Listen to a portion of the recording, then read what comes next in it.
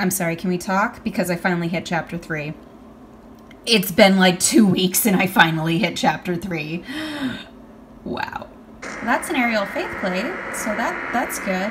That is a portable surface, so I will be portaling that. Y'all know what's next. It's a leap of faith.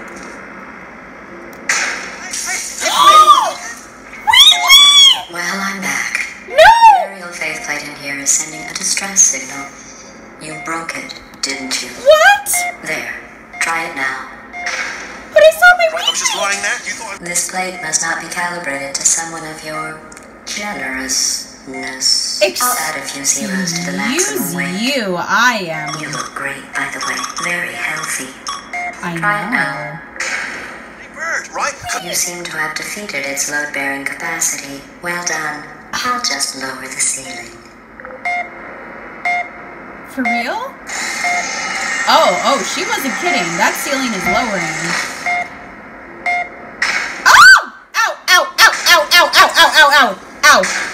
Okay, I get it. I have to... Oh, stop it! Stop it! Stop lasering me! You can't hurt me!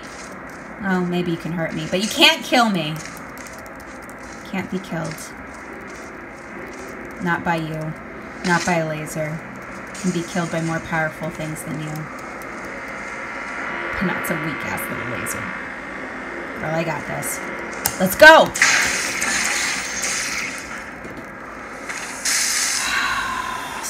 Stop it, you hurt me.